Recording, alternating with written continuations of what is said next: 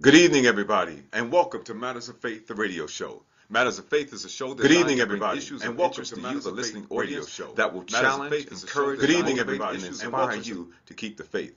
I am your host, the Reverend Dr. J. Lauren Russell, and it's my job to engage you in stimulating dialogue that's inspiring, encouraging, motivating, dialogue and conversations that will help you build your determination, your commitment, and your character. Conversations that will help you keep the faith. Everyone born of God overcomes the world. This is the victory that has overcome the world, even our faith. 1 John 5 and 4. And now, ladies and gentlemen, brothers and sisters, without further ado, it is time for Matters of Faith, the radio show. Good evening.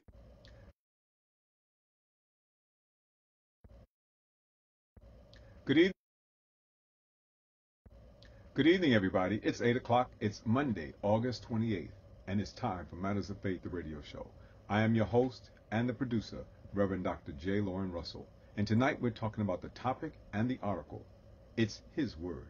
It's His Word. And tonight, my very special guest, Reverend Dr. Hiram Ratliff, the pastor of the New Tabernacle Baptist Church right here in the Bronx, New York. We're on Facebook Live, on Matters of Faith, and the J. Lauren Russell Facebook groups. Telephone and tell a friend they don't want to miss this show tonight. It's His Word with Reverend Dr. Hiram Ratliff.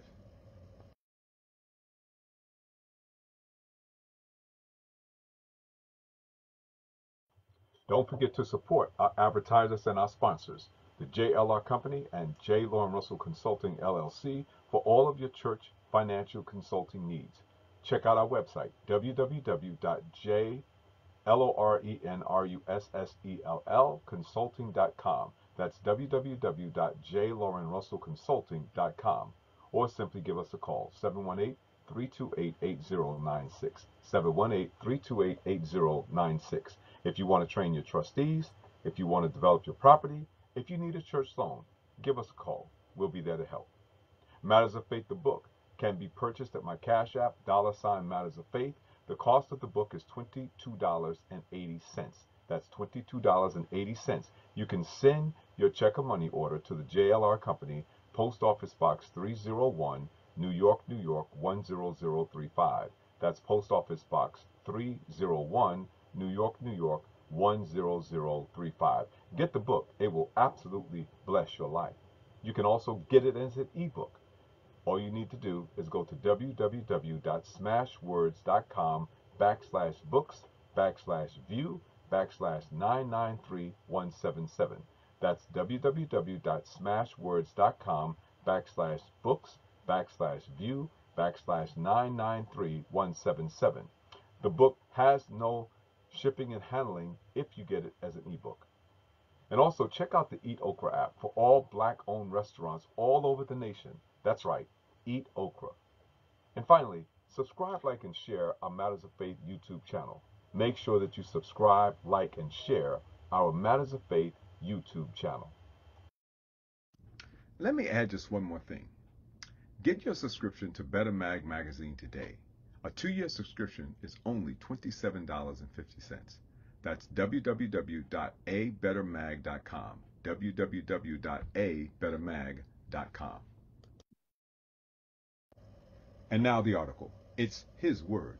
That article can be found in my column, Matters of Faith, at the Bronx Chronicle, www.thebronxchronicle.com. You can also find it in the Yonkers Insider, www.yonkersinsider.blogspot.com. It can also be found in Better Mag magazine, www.abettermag.com. Black Westchester magazine, Pamela's Big Heart newsletter. You can also find it there. It's His Word. Hebrews chapter 1, verse 1, New King James Version. God, who at various times and in various ways spoke in time past to the fathers by the prophets. It's His Word. The scripture says in various times and in various ways, the Lord spoke to our fathers and to the prophets.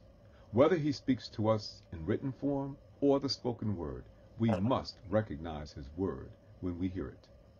When the scripture says the Lord spoke to the fathers and to the prophets, it indicates a close and personal relationship between them and the Lord.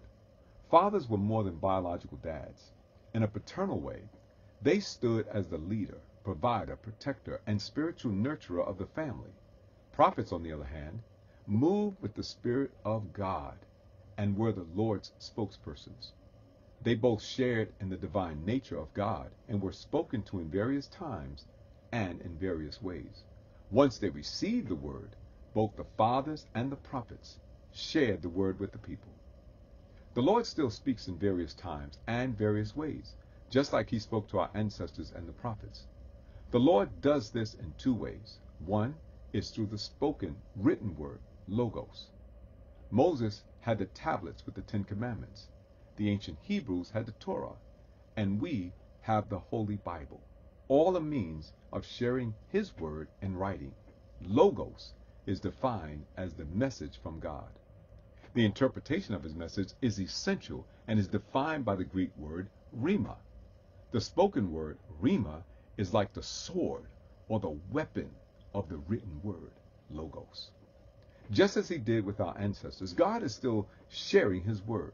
Verse 2 of chapter 1 says, God now speaks to us through his Son, Jesus Christ. Quote, the word became flesh, unquote, John 1:14. The importance of hearing his word is so that we benefit from the greatest act of unselfishness ever undertaken, the sacrificial death of Christ on the cross, so that we can, quote, inherit salvation, unquote. Chapter 1, verse 14. I pray that you adjust your hearing so that you hear his word not only when you're reading scripture, logos, but when listening to the spoken word rhema in your prayers, while meditating, while singing songs of praise, or simply in your daily living. God still speaks to us. It's his word, both the logos and the rhema. The question is, can you hear him? Be blessed. And now here's my question tonight that was prompted by my cousin Valerie, who responded to the article that was published on yesterday. How can we condition ourselves to use all of our senses to hear God's word and not be fooled by false prophets? Let me ask that question again. How can we condition ourselves to use all of our senses to hear God's word and not be fooled by false prophets?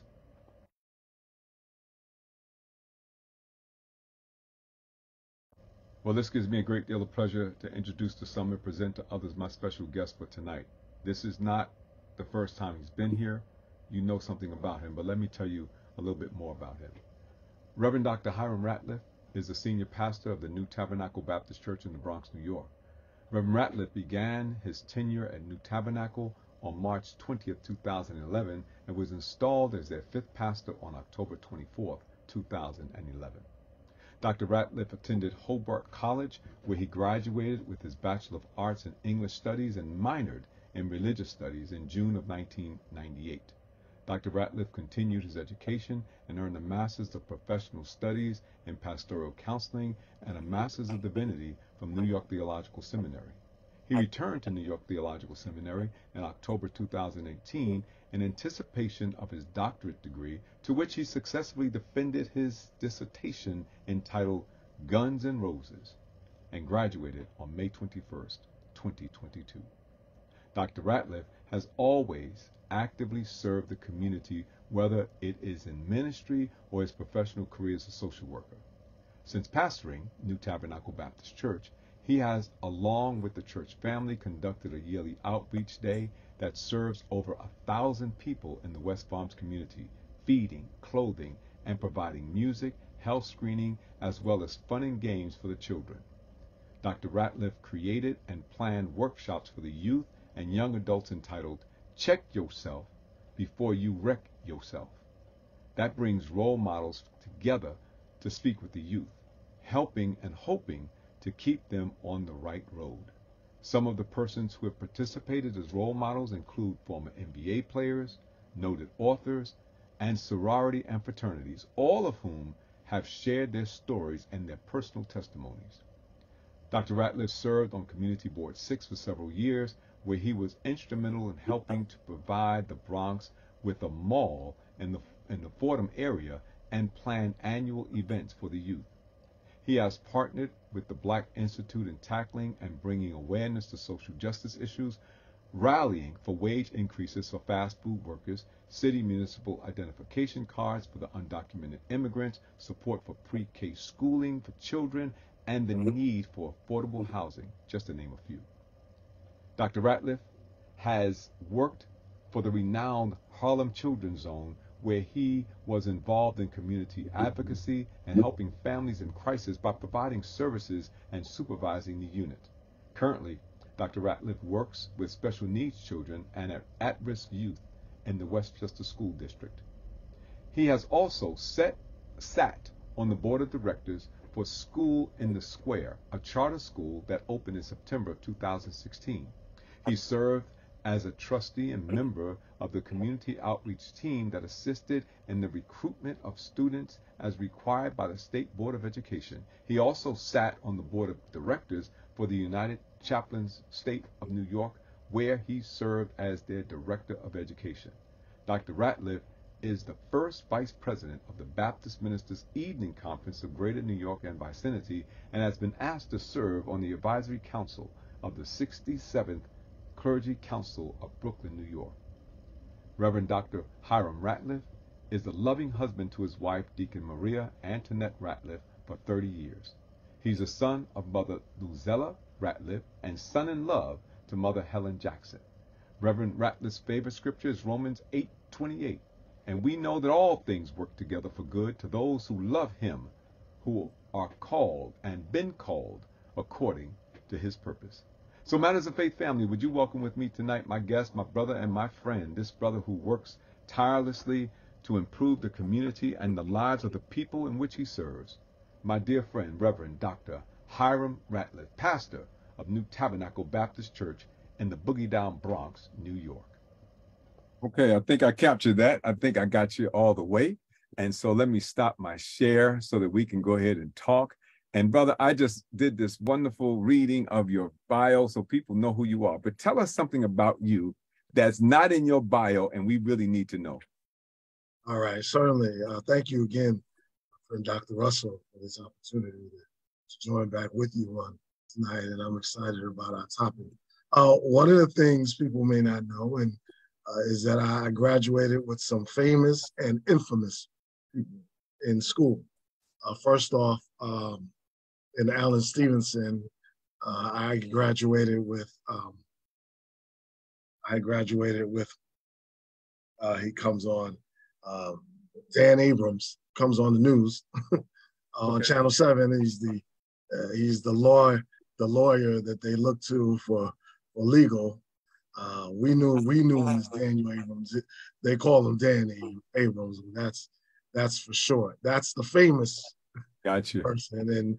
And then from York Prep, I graduated with an infamous person, in that of Robert Chambers. Robert Chambers was the one who unfortunately killed Jennifer Levin in Central Park back in the late 80s. Mm-hmm. So I say I graduated with some famous and some infamous people. Yeah, if I'm not mistaken, they just denied him parole. No, actually he's out now. Oh, they freed him. Yeah, he's out on parole after doing something stupid again when he was set free, and getting busted with drugs in his apartment. So I gave him like 15 years, and I think he didn't do the full 15 yet, but they let him out a little bit early prior to that. Well, thanks for sharing that. I didn't know. I'm the famous and the infamous. And the infamous, yes. Famous and the infamous. So. That is interesting. That is quite interesting. And go ahead. Oh, I was just going to add one other thing to it. I sort of casually mentioned it when I was introducing you, that you were married to Maria for like the last 30 years, but that's very recent. You're celebrating 30 years of marriage. Man, amen. August 21st, we celebrated 30 years, and we was on the West Coast celebrating, and thank God for traveling mercies and bringing us back. So here's to the next 30. That's right. Hey, just keep it up. I think just to FYI, everybody in the audience, on the 24th of October, Evelyn and I will have been married 36 years. So, we're in good company right here. Yeah, absolutely. Absolutely. This is when you hit that 3-0, I mean, it's like downhill all the way. Ain't going nowhere now. That's right. Where you going? It's just too late now. You all in. You're all in. All in, all the way. Game of poker, man. You all in. You ain't going nowhere. So, but listen, I'm glad that you came tonight. I really am. You're not a first-time visitor, and that's a great thing. You know how the show goes. You know how we do. And I'm just so delighted that you took the time out. And it's real difficult because I've been asking, it's sometimes difficult to get people that I want to come on and on at specific times because of other obligations. But that's what happens. That's what effective ministry is really all about. You shouldn't be available all the time to do everything, because then that means you're not doing anything. So you need to be busy. So I'm glad you're busy. I'm glad that you're already getting. I'm glad that I was able to wrangle you in, because the month of August, the conference is closed. Yes. Praise for that. Now hallelujah. I've stolen you away when you had meetings, but you came and joined me anyway. But tonight, there's no conflict of interest whatsoever. I got you to myself, and thank God for that. And congratulations to you on your promotion. Oh, you mean with yeah. Thank you. I appreciate that. I appreciate that. That's an amazing. I don't know if I said this before, but I'll say it again just so everybody understands. The Rotary Club is an organization, is worldwide. They're made up of local clubs, but it's in 249 countries around the world. We have 529 districts throughout the world. And I'm the district governor of one district right here in New York: Staten Island, Manhattan, the Bronx, Lower Westchester, and Bermuda. That's the Bronx Borough president swore you in. So she did. Blessings. She did. Blessings to you, my brother. She swore me, and thank God. I mean, Darcel Clark, our district attorney, was there as well, and she was prepared to do the installation. Our borough president walked in the door at that exact moment. So I had two sort of introductions, which was really nice. But yeah, it's an interesting thing. And by the way, this is historic because I'm the first person of color, African American, to ever be the district governor in this district. And we've been in existence for over 100 years. Amen. So we're making congratulations. Thank you. Congratulations. And you're going to go even further. Might be our next borough president. So, if the Lord says so, I'm just trying to do the Lord's will. I mean, truly, I don't do anything unless the Lord tells me to. I've done things that I wanted to do, that I thought I wanted to do, and I've tried to pursue careers that I thought that I needed to do. And the Lord said, yeah, you can go ahead and do that, but I want you here. And so I've decided that I'm not going to engage in a wrestling match with the Lord anymore. What he says to do, that's what I do. If he says no, it's no. If he says yes, it's yes. I don't care. My life is no longer my own. It belongs to him. So thank you for the encouragement. If that's what the Lord says, then you'll see me there. If the Lord says here, you'll see me here. If the Lord says others, whatever he says, you just rest assured it will be his will. That's our topic tonight too. Exactly. That's right. Hearing. That's right. It's his word, not ours. And that's an interesting thing. In fact, I was reading something tonight. What's it called? Oh my gosh, I should have brought it out. Sanctified listening or something like that. Listening for the voice of God to tell you what it is that you need to be doing. Because a lot of times in ministry, what we do is we tend to project. We want to do this. And then in some cultures and some denominations, there's certain expectations of ministry. Right. So if you're in, let's say, the Black church, especially if it's evangelical, then you're expected to preach from the pulpit. Right. If you're not in the pulpit, you're not really a minister. Right. But that's not accurate. Right. Right. It's just not accurate. That's right. In fact, when you read scripture of the disciples, how many of them have you read about preaching? Right. Honestly. Or even having a church. Exactly. Starting a church. Yeah. Mm-hmm. They didn't. Paul was a preacher, but he was more of a church planter and a coach. He was an overseer. Yeah. Helped others to grow to become. And then he again. Then he go and do it again. Then he go and do it again. So he knew his role. Right. And he wasn't trying to be what he was not. Right. And consequently, look what we got. Right. We got the Bible, right? Yeah. Of the 66 books that were written and the ones in the New Testament, he wrote the majority of them. Yep. That he did. So thank God for that. Yeah. Yeah. So what did you think when you read the article? I mean, what because I know that when I wrote it, there's some things came into my mind. And one of the things that came into my mind as I was looking at it, and last week I wrote about, are you listening? Put on your listening ears, because God is speaking to us. And this week, it was a follow-up to that from last week. And so this week I was looking at it and saying, yeah, but it's not our word that we're propagating, it's his word. It's if you can't and don't know his voice, then you can't share his word. And if you don't know his voice, you don't know who's talking to you. Right. Well, I love the article, and in fact, it pushed me to read the whole book of Hebrews. It didn't allow me to stop at the beginning, and it's so important, as you said, to know the voice of God, because when God speaks to us, sometimes in our psyche, and if we use our mentality, some of the things that we hear sound crazy. Yeah. God will tell you to leave your job and open up a business. God will tell you to go back to school, and you 60, 70 years old. It would sound just crazy in our psyche, if we just put it there and leave it there. But that's where the faith comes in that whole faith chapter. You read about what these people accomplished in the faith chapter. That faith is what drove them, and we walk by faith and not by sight. So that's why hearing is important. Right. If we went by our sight, our vision, what we see, we wouldn't do it. We wouldn't accomplish it. But we have to hear it first. Right. Faith cometh by hearing, and hearing by the word of God. And then we got to know God's voice, know that it is him, and then we got to act on it.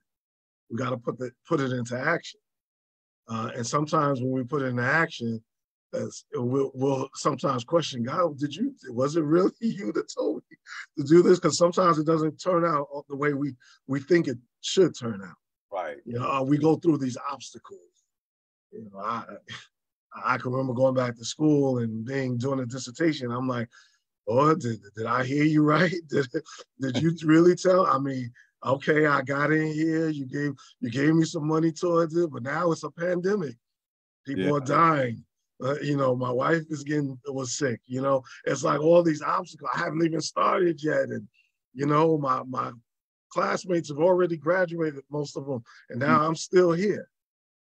So there are times that you will question, and I don't say doubt because doubt sounds more.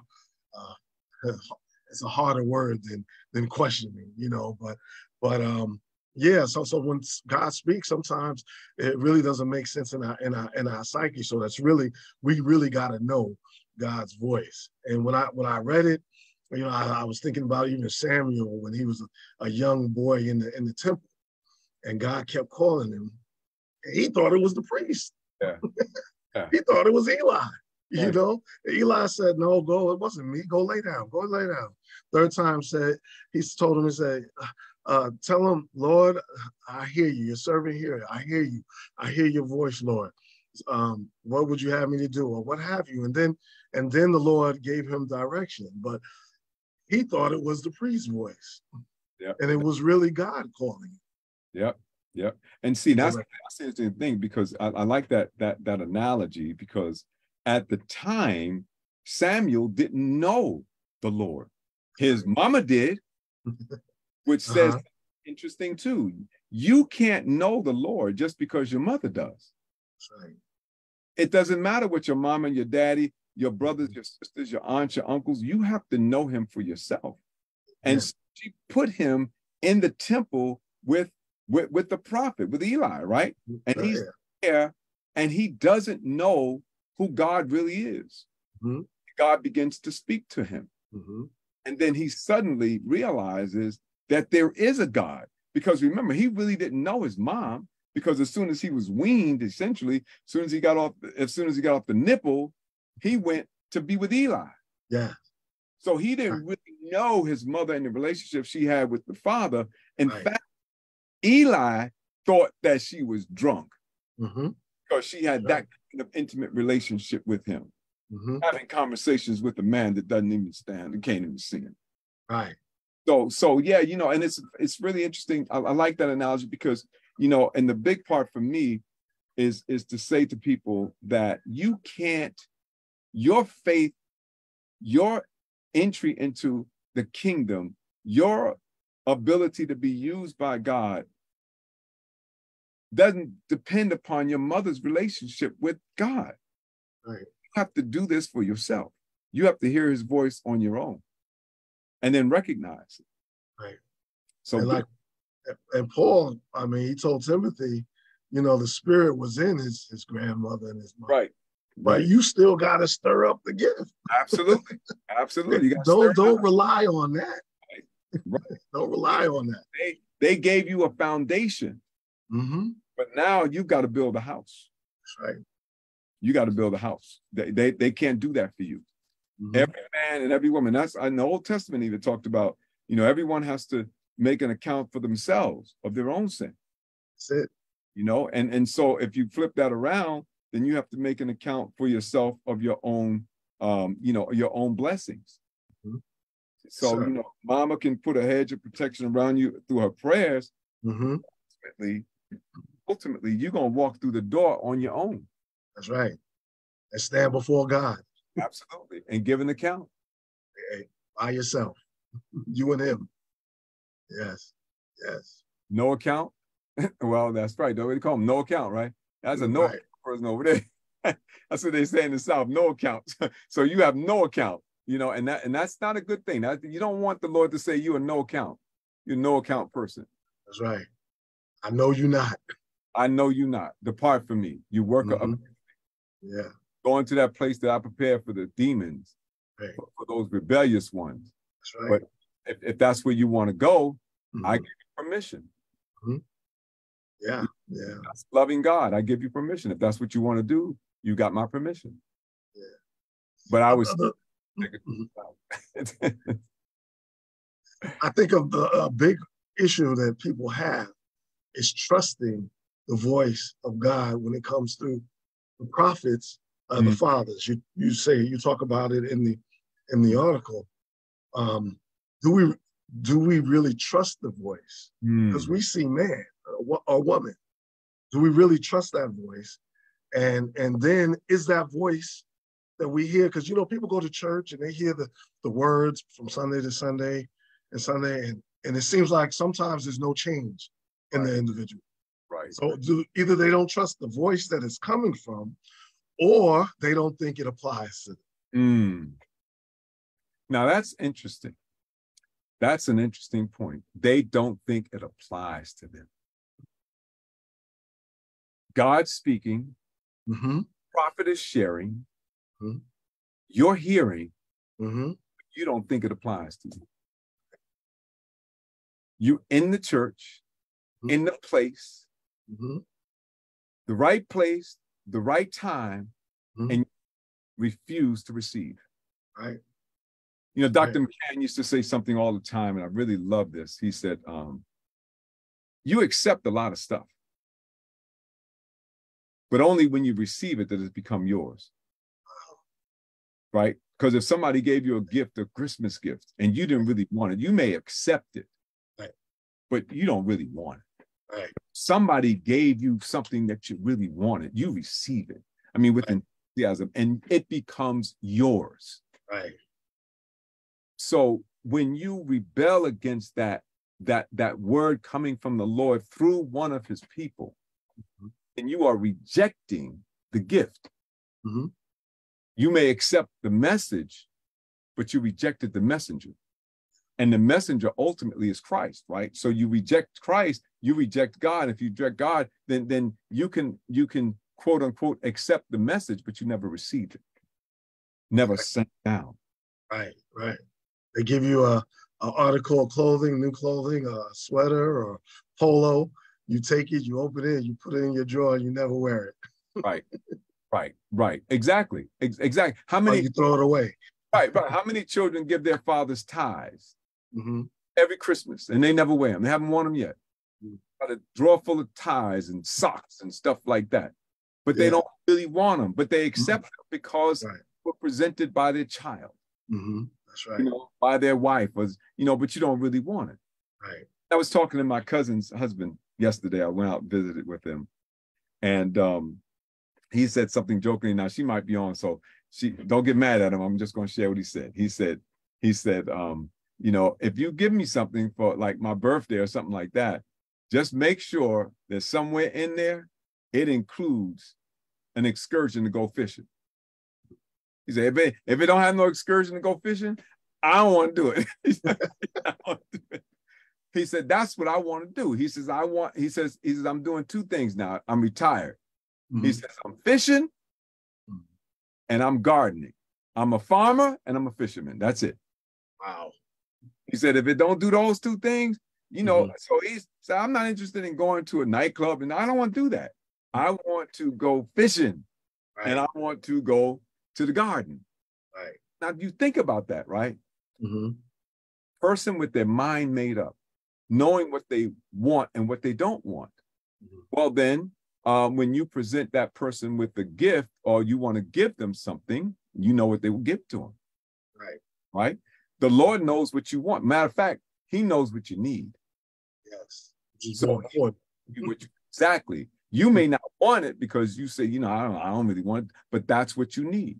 The Lord gives you what you need. He supplies all of your needs according to his riches and glory, not your wants.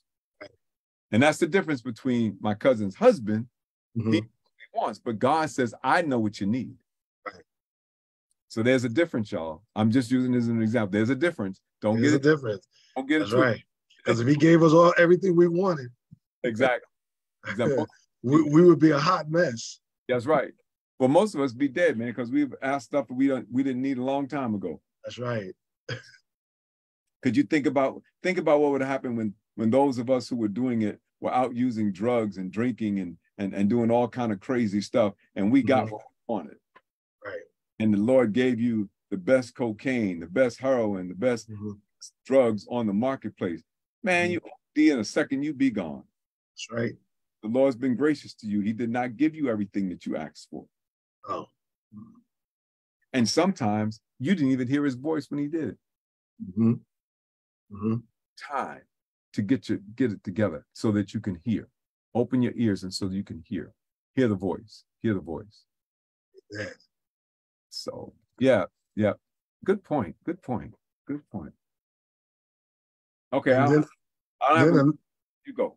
And then another thing you broke down in there, the difference in the word, the logos versus the rhema. Logos, the written versus the spoken word. And it's interesting because when we think about the logos, I know we go to the Bible and that's our main source. But being in seminary, they let you tell you to go beyond the Bible in terms of commentaries and different translations, but sometimes we just stop at the King James version. And I when we read the King James version, we got to also keep in mind that this was written about a culture thousands and upon thousands of years ago. And that's why we got these commentaries and things of that nature that we go to try to figure out what it meant then. And now what does it mean for us today? That's the logos. And then the rhema is what we preach and what we hear and what we speak out of our mouths from Sunday to Sunday or from day to day, you know. But the logos is where we start hearing the voice of God. But even with that, with the spiritual, the spirit interpreting within ourselves, we still have to go to other sources and resources. That's what I believe, and that's what, you know, seminary was a bonus for me to see that, you know. But sometimes people think I just need the word and God will give me the interpretation. But also you have to do your research. You got to do your homework too, you know, and go deeper, because what you might think that logos is saying may not be what it's been interpreted, was interpreted back then in the cultural aspect of Israel and the Jews and Christianity. Right. So it's not just the content, it's also the context. Because Yes. you don't understand what was going on at the time, then you may misinterpret what was being said. Mm-hmm. You know, and then you may take what is a proverb and think it's a promise. That's and right. It's not, it was something to give you some instruction and guidance, but it's not a promise that this is going to happen to you. Right. Or you might take a promise and think it's a proverb. Absolutely. Right. You know, but you're not reading it contextually, right? Mm-hmm. What was going on at the time? Who was he writing to? Why was he writing it? What was actually happening at that moment? And those commentaries make it, you know, give you an opportunity to examine those things, particularly if you don't speak Greek or Hebrew or read and can understand Greek or Hebrew, which is the original language of it. Then you you have to rely on some of the interpreters. And so many of the Bible translations that we have been translated so that it reads more contemporarily. So the King James Version may not be the best version of the Bible for you to read so that you can understand the context, because they do use thou and all these other words that we no longer use, and we don't even know what they mean. Exactly. And so you read it, and a lot of times parishioners read it, and it just goes right over their head, but they've been sitting in church so long hearing it that they've accepted it, right? Accepted it without knowing what it really means. And then, Dr. Russell, you bring your own hermeneutical perspective to it when you read scripture and what it says and how you hear God's voice. So you hear God's voice also when you read the scripture based on your experiences, your life experiences, how you grew up, right? The culture you were brought up in. You know, so you bring all that to that scripture through those lenses, your eyes, and then you're listening for the interpretation. What is it saying to me now? You know, what is it saying to me? So you bring a lot to the logos, right? And then how you interpret that logos will determine how it becomes rhema out of your mouth. That's right. And it's interesting because also what's happening to you right now.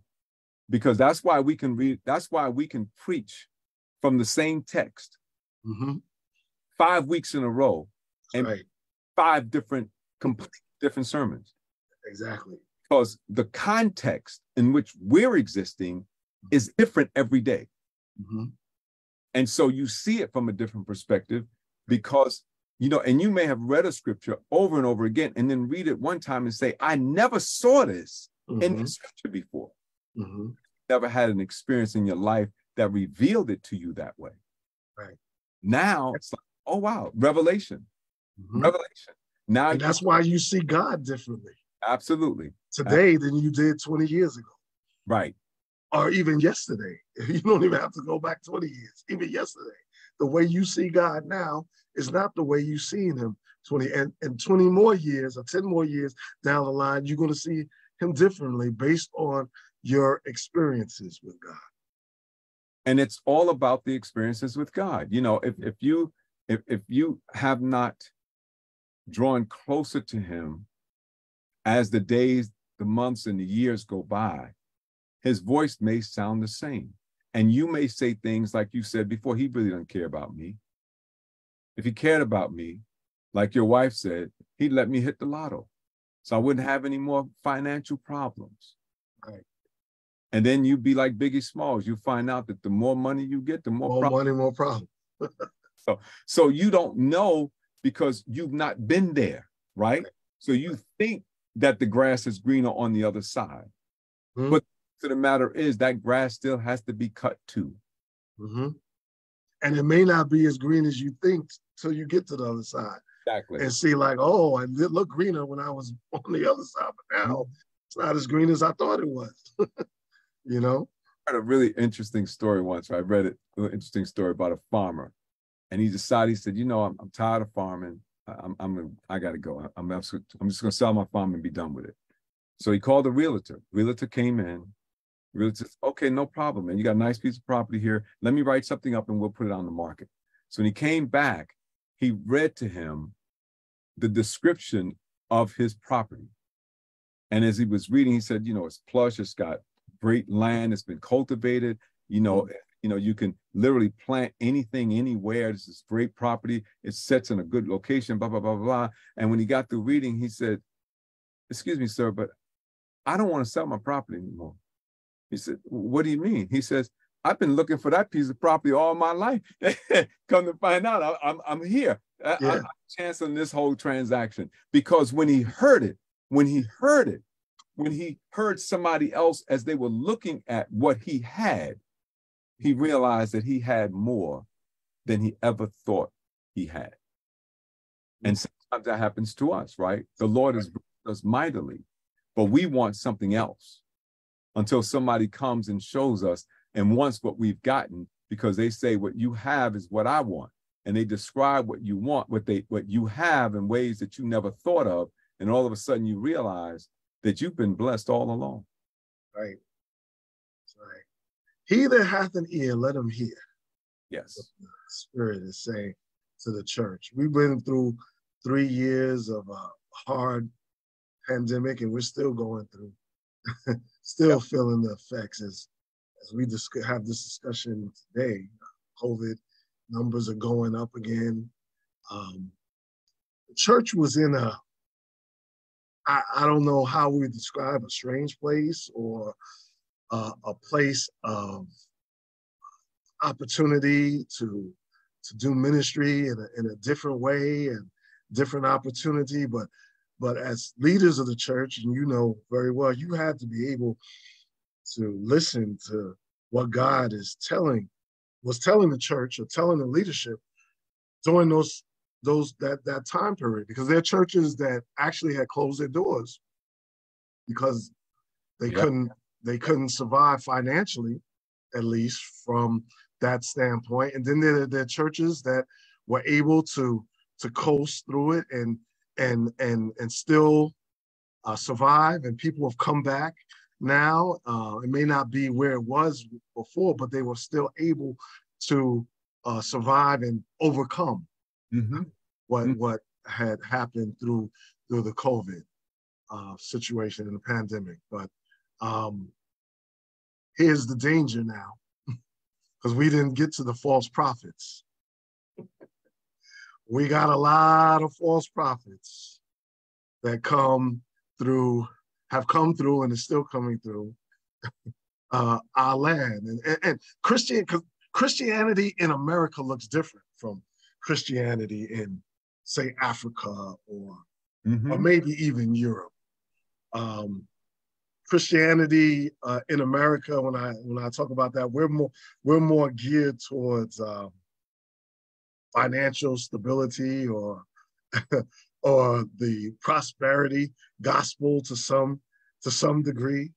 And you do have what I call charlatans out there who may be out there just to sell their oil and their water and as holy and this, that, and the other, and are taking advantage of people, even people that have started off, it seems like, strong in ministry. You know, it may have gotten caught up in the economic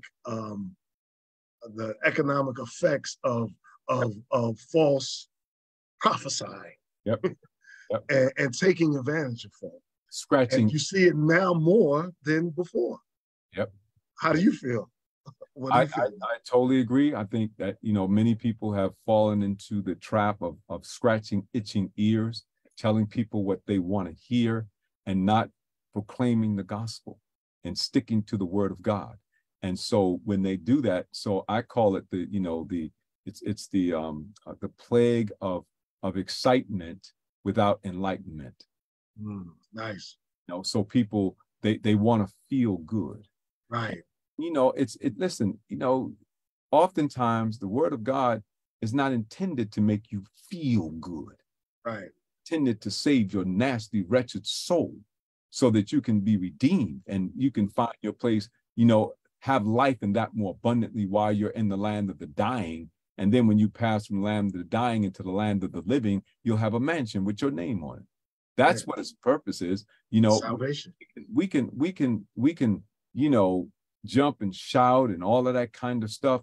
But if there's no transformation, then you could have went to the party. You could have went to the club. I mean, let's be realistic here. Just because somebody preaches and you get excited and you jumped up and you shouted and you danced, if there's no transformation in your heart, you just went to a party at the church. Mm-hmm. So, I agree with you with regard to the COVID, the 3 years of devastation. We've never seen anything like this before.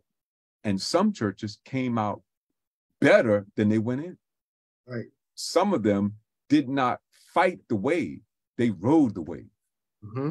And when they rode it, think about this. Every church that I know has a list of shut-ins, people who had not been to church for years. Mm-hmm. Years. Because they've been homebound. Mm-hmm. Time they saw anyone from the church is if a deacon or a minister maybe went there to give them communion. And that wasn't always regular. They had no connection to the church. Then suddenly COVID struck and everybody was just like them, homebound. Right. Then we found out that there was this thing called Zoom. Right. Which I didn't know about. I mean, I was doing this, but I was doing Facebook Live and I was doing it on the radio. Right. And I found out about Zoom. I said, what? I mean, I can look at you like this is amazing. And then people began to recognize that, we can reach people that we never reached before. And we can go into the homes of those who have been homebound and reconnect them to the body of Christ. Mm-hmm.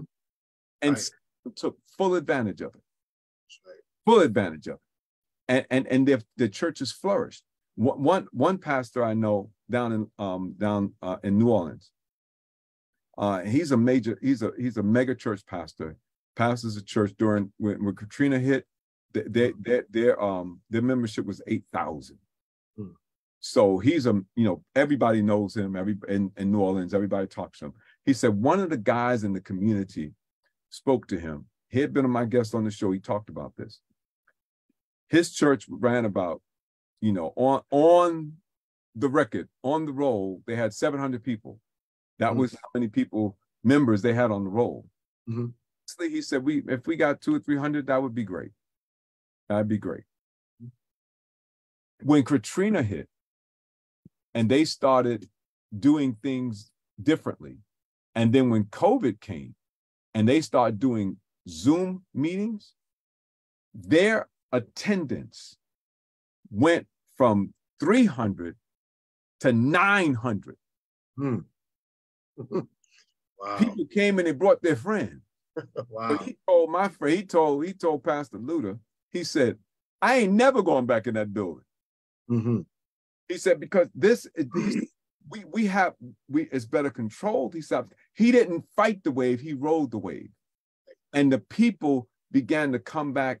And he said, I'm paying rent for a building. I'm struggling. He says, we're getting more revenue coming in. We can do more ministry. We're going out doing things here, there, and everywhere that we never could do before. Mm-hmm. They sold the building. Right. So we don't need it. If we need a place to worship, we'll come to your church in the afternoon and rent your space. Wow. So some people actually took the opportunity. Let's put it this way. They saw the situation as an opportunity and not as a problem, right? They weren't saying we got to get back in the church. We got to get back in the church. They were saying we got to get to the people. We got to serve the people. So now we have a social media church. Yes, we do. That and even the playing field has been even, because it used to be time where unless you was a mega ministry, you couldn't have an avenue. Absolutely. Like a social media church. Right. You had to have a cable time station and time that you had to pay for. And now, you know, it leveled the playing field. All of us can get on and preach and teach and have that social media church out there listening in to what God is saying. Yeah. I mean, you know, I think about it. You know, I've been doing this for almost 9 years now. Mm-hmm. And we started, you know, I was just doing radio. It was a little something. It was something that the Lord placed in my heart, right? I mean, I remember, I could tell you the story of what happened, even the writing. I mean, that was God inspired. He told me, you know, I like writing. And I said, I wanted to write. And suddenly one of my friends called me and said, you know, Lauren, can you write a column for me? It's like, are you serious, Lord? I just prayed about that. And so it started, it happened, right? And then I said, I'm an old radio guy. I like radio. I was a DJ. I mean, I was there, you know, hip hop's 50 years old. I was there when it started, and I wanted radio. So I was in the process of learning and doing that way back then. And so I was saying, Lord, I need to get back into that. And I went to see my wife's cousin in Florida. She says, I manage a radio station. It's like, what? So we started talking. She said, yeah, and I do a show. I do a talk show. I said, really? So now I'm listening, right? Because I know this is God talking. Right. Talking through somebody, but he's talking to me. Because I prayed about it. Now he's talking to me. Now I could have said, that's nothing. But I'm listening because he got my attention. So I go on her show. I go on once. I go on twice. I go on 3 times. Her ratings goes up when I go on because the stuff that we're talking about, people want to hear it. Right. She says to me, you need to do your own show. You know what I said to her? I don't want to work. I just want to have, because I know to do this, you got to prepare. Right. I don't just come on and just talk off the top of my head. I have to prepare for this. I'm talking to people, some of whom may not know Joseph. They don't know Jesus. Right. So I got to be able to present this in a way that people are not going to be resistive to it, but they were willing to receive it. That takes preparation, which means work. So I didn't want to do that, but then, you know, I said, Lord, and the Lord said to me, well, what did you ask me for? What am I going to say now? Okay, you're going to do it. And now it's been like almost 10 years of doing this. Right. And then when I started, I mean, I had, you know, small, and this is no brag. This is God. This is all God. Right. But there's like 200-300 people every week. Every single week. Yeah. I'm like, wow. And there's no telling where else it's going. Exactly. Because I don't know. Exactly. Right. The word is getting out there. And that's what I'm saying. It's not about the castle. In my business, you know, the J. Lauren R Consulting LLC, the JLR company. My motto is, it's not about the kingdom. It's not about the castle. It's about the kingdom. Right. So if we focus, and, you know, I do church lending. We focus on the building. God ain't concerned about no building. What do he care about water for? He cares about flesh and blood. He cares about heart. So in the Old Testament, don't circumcise your flesh, circumcise your heart.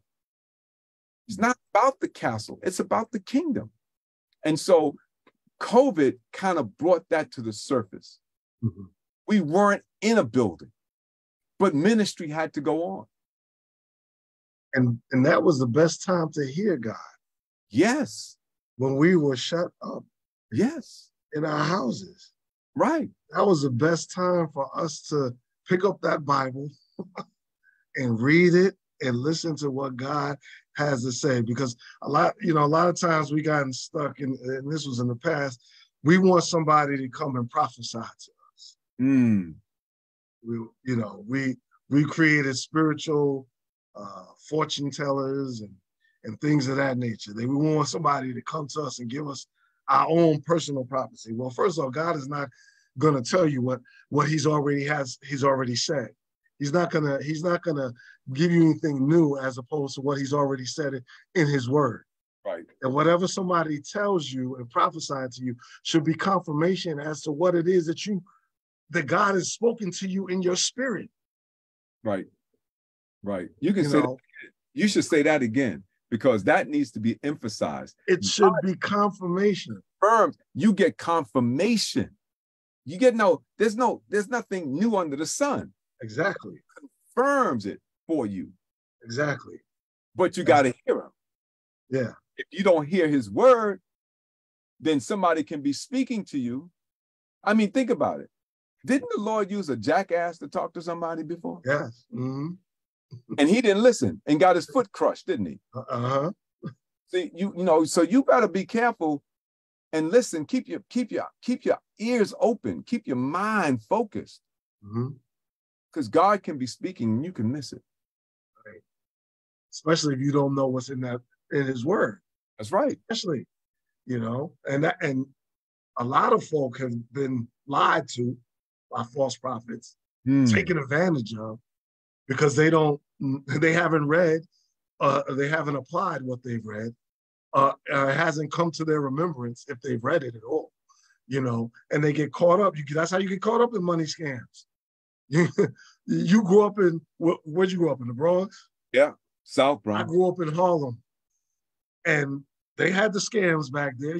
We knew who was trying to scam us. When every scam that was out there, whether it be 3-card Monty, whether it be somebody coming with a box and you thought it was a Betamax and it was nothing but bricks. Somebody came with some money, some bills on the outside, and newspaper on the inside. You knew the scam because you knew what to look out for. Right. And a brown bag, money. You know what's interesting? You said that's so funny. I'm so funny. You talked about the infamous and the famous. Yes. Well, some of the guys I went to high school with, they were certainly the infamous. The 3-card Monty Whiz. Before they came to school in the morning, that's how they got their money. On 3rd, I went to Alfred E. Smith. I went to a trade school. I know Alfred. Down there on 3rd Avenue, and they 3-card Monty. They come to school, they got $150. Just like that. Just like that. And interestingly enough, the brother who used to do it, guess what his name was? Murph. Murph. Oh man! His real last name was Murph, and he knew because for those of you who don't know, when you pull a Murphy on somebody, it's like you pull a wool over their eyes. It's like you scam them. So to Murph, the Murphy, that's what it was referred to. So for him to have a name like Murph, and he did the 3-card Monty and all that kind of stuff, was kind of ironic. Yeah. So, I mean, if you don't read that word and you don't meditate on it, the devil's going to try you. He's going to come with a scam. Oh, yeah. The scams have changed now, even as far as social media and the internet is concerned. People calling folk, pretending to be somebody else, conning folk out, out of their money and their accounts. People hacking into accounts and things of that nature. They've changed, but it's the same. Yep, it's the same concept. The devil has his same tricks, but just different faces. Yep, no doubt about it. No doubt about it.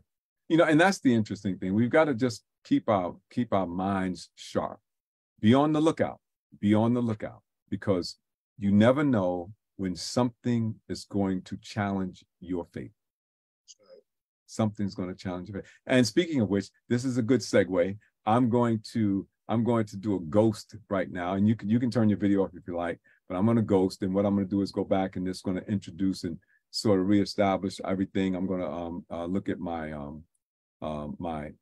advertisers and sponsors, and then we're going to come back and finish out the show. I'm going to look at some of the things that people have been contributing in their comments. So we're going to bring them into our discussion so that we can finish out the second half as strongly as we did the first half. Don't forget to support our advertisers and our sponsors, the JLR Company and J. Lauren Russell Consulting, LLC, for all of your church financial consulting needs.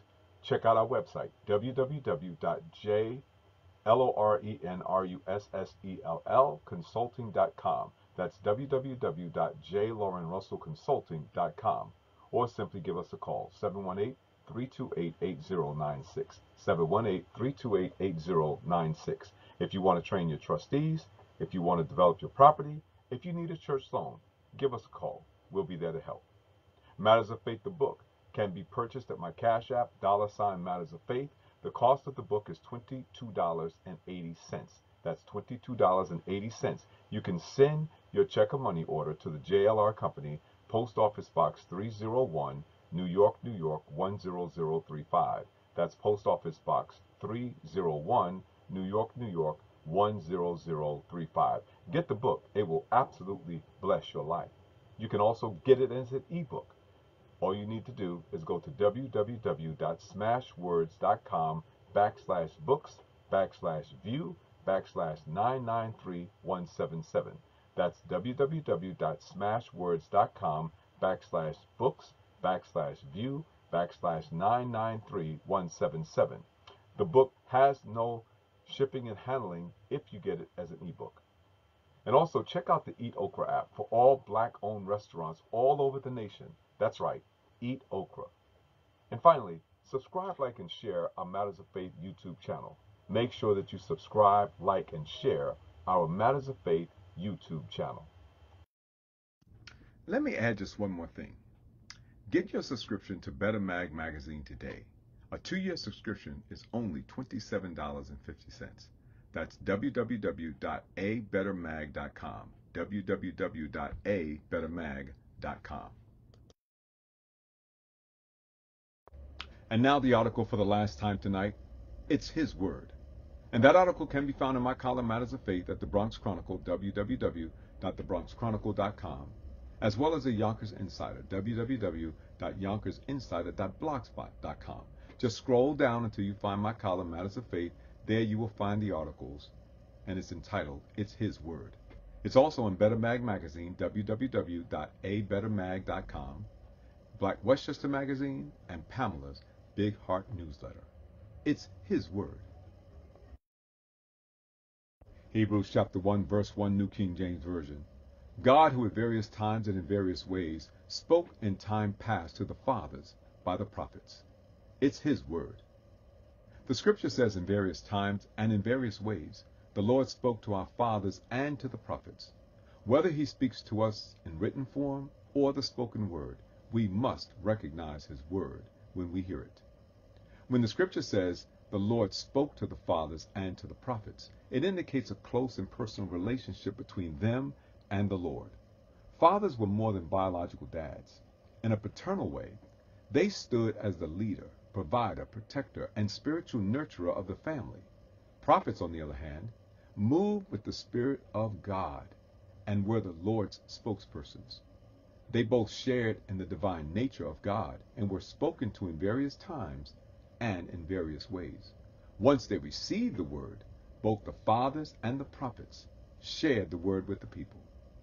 The Lord still speaks in various times and various ways, just like He spoke to our ancestors and the prophets.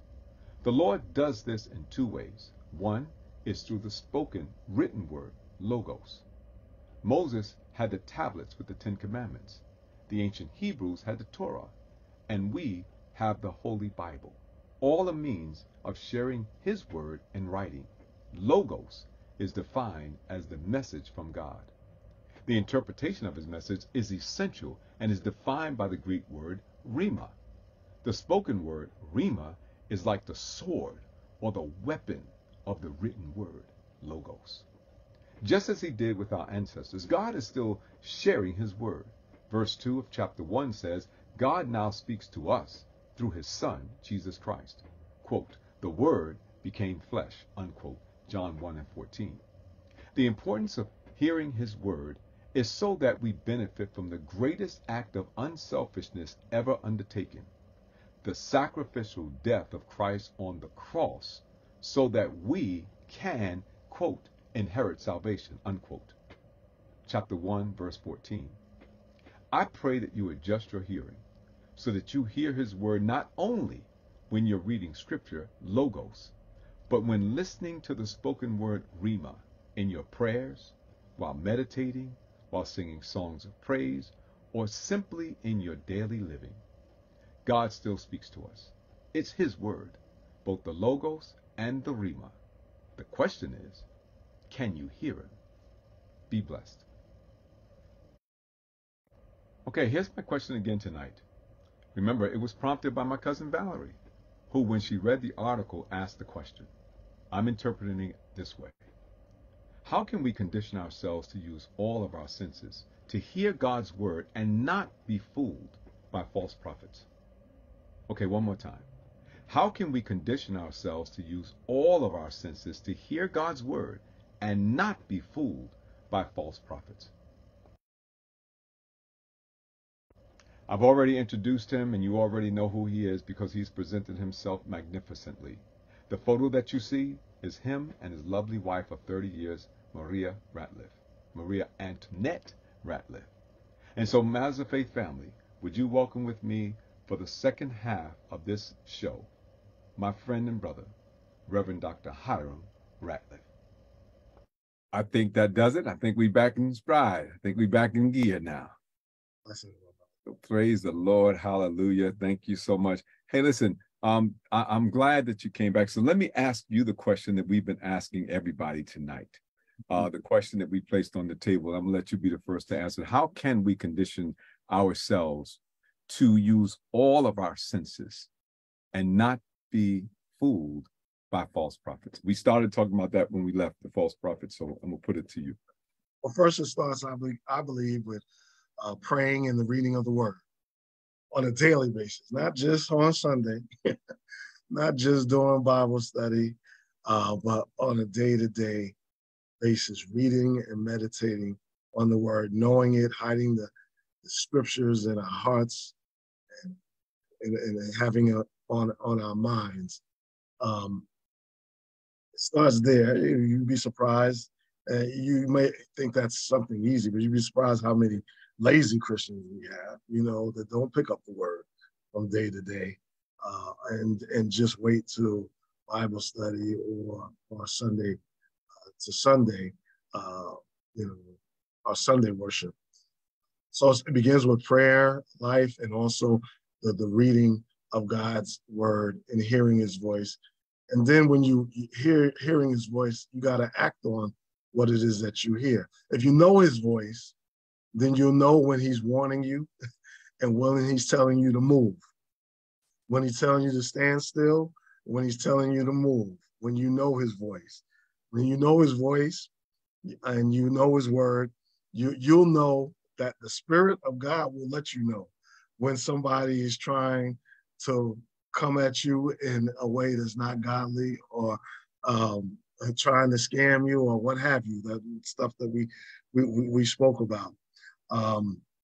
So prayer, scripture, acting on what it is that we hear, and not being afraid to rebuke the devil. It amazes me how sometimes we get so bold and we want to flare up in our brother or sister face in church or what have you. But, when we were out there in the world and dealing with the world, it was a different story. It's like, oh, we're afraid now. We're afraid of the drug dealer. We're afraid of this one, that one. But we got to be able to rebuke the devil when we see the devil coming at us. Let us tell him, get thee behind me, Satan. Got to know when to use the authority that God has placed within us, and not be fooled by a person's reputation. A lot of times we want to follow what we think are mega preachers, mega ministries, because we think they got it all going on and all this and all that. And so sometimes we get caught up in the glamour of the mega ministry, so that if somebody's from the mega church, we think it's mega, or mega preacher, they can tell us anything. And a lot of times the mega preachers are the ones that are the false ones.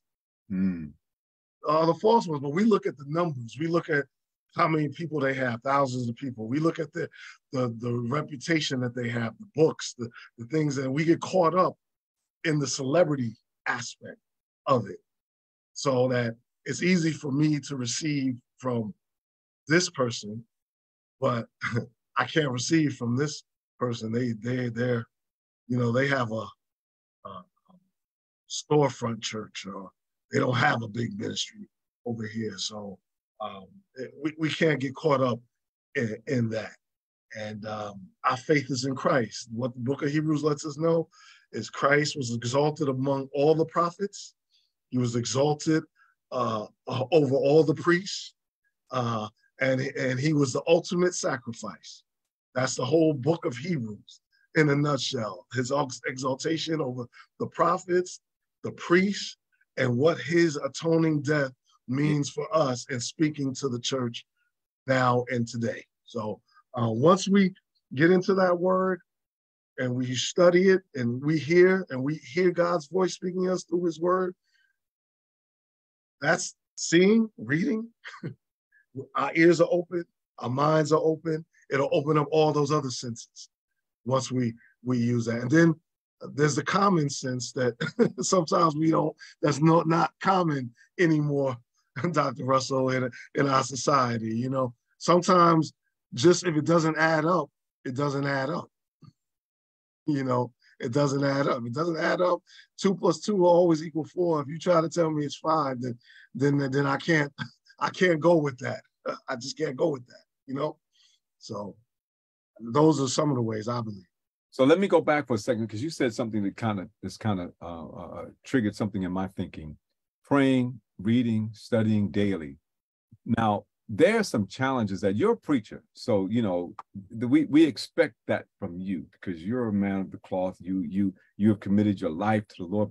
But the everyday person that finds it difficult, finds it hard, what would you tell them? How can they create and I use the word condition, how can we condition ourselves? So how can we condition ourselves to study, do it daily? How can we do that? What are some of the things that you advise those who come to you for direction and guidance to help them to become better believers? First thing I'm gonna tell you, get you a translation that you understand. Okay. Let's start there. Because a lot of times I speak to people and they say, "Oh, I don't understand the King James Version. I don't understand the King James English. They say, I don't understand the Bible." Yeah. Well, you're not gonna understand it if you don't understand the language. So I would say, first off, get you a translation that you can understand and that speaks to you, and then and take it. Set out time for yourself in the day. It is sometimes I think of it as like exercise. We don't approach exercise or going to the gym because we think it's just too hard. But all it takes is a half and 30 minutes to an hour of the time that we spend in the day or at night to do that. So we can do it, but it's just a matter of doing it. Put aside time, whether it be 15 minutes, whether it be 20, whether it be 30 minutes of the day to say, you know what, this is what I'm going to do. I'm going to sit down here and I'm going to meditate on this word. I'm going to read this Bible. I'll start maybe in the Gospels and John and get that relationship, get to know who Jesus is and what it means to be a disciple of Christ. And then however the Lord directs you to read on, whether it be the New Testament or the Old Testament or a combination of both. So get your translation that you understand, set out some time during the day that I'm going to do this at this time. Nothing's going to interfere with it. 8:30, 9 o'clock, that's me and God time, me listening to his voice, me sitting down, studying and reading this word. So what do you say to that parishioner, that churchgoer who's been in church for 35, 40 years? Mm-hmm. And they say, well, the King James Version, that's the Bible. Everything else is sacrilegious, how do you get over that? Because there are people who don't believe that anything other than the King James version of the Bible is not really the scripture. And they never understood it to begin with. They didn't understand it 40 years ago, and they don't understand it today. But they say that's the Bible. And they feel uncomfortable. Even they feel like they're, being disobedient if they read any other version. You get that? You ever get that? Yeah. But I believe in sometimes, stepping outside the box. A lot of times we get stuck in tradition. Tradition has its place. And I don't think you should throw it completely out. But, God is calling us outside of the box, to be willing to step outside the box. Going to seminary is stepping outside the box. It'll challenge your thinking. And if there's nothing wrong with the challenge. It's what you can learn from it. Nobody's going to ban anyone. I don't think nobody's going to be banned to hell because they put the King James version down and they pick up an NIV, a New King James version. It's based on an interpretation of the word. The King James was interpreted from the Sea Scrolls. The Bible, this Torah and the laws and things of that nature were interpreted from something else. So when you look at the King James version, those other interpretations that are interpreted from there, give you maybe a clearer sense on how we speak today and how you can understand the Bible. And also, like I said, you got to do your homework with the commentary. This was a culture, this was written to a culture at the time, Israel, that did things a certain way. And so, it's more than just the logos, it's the content, as you say. The content, that's a part of the content, the interpretation, reading other interpretations of what you read. I'm not saying that you have to throw the King James version, King James Bible out. No, but you can use a comparison. When I teach my Bible study, I use a comparison. Sometimes I use the CEV, sometimes I use the Amplified version, and I'll read it in both, the King James version, and I'll read it over in the CEV as I go over the lesson. So it's just an aid or a tool to help me in terms of with the King James version. Right. And then when you read the King James version, it makes sense. Because now, that's what that meant. Yeah, that's what that meant. So right. Let me share this. It's interesting. I'm glad that you said that. And I asked the question for a particular reason, because I remember when I was a young man, I had a very particular thing happen in my life that threw me for a loop. Literally threw me for a loop. It threw everything off. And I felt like I was like in a dream world. I wasn't in jail, but I was out, but I was in my spirit, I was like incarcerated. And so I was trying to find my way. And I put stuff in storage because I couldn't, I lost the stuff that was in storage. I mean, just life would just turn upside down. But it was interesting because one of the things I never put in storage was the little Bible that I had. I don't even know where I got it from, but it was the Living Bible Paraphrase. And, while I was going through that period, while I was smoking the marijuana, while I was getting high and all of that kind of stuff, trying to self-medicate, I would still read that Bible. And that Bible actually became my, what should I call it? My safety net, because I was able to understand it and really understand what the Lord was trying to say to me. Now, I had been in church before, I've been baptized and all that kind of stuff, but when I was going through this thing, I wasn't thinking about being baptized. My mind wasn't there. It was on, how do I survive life?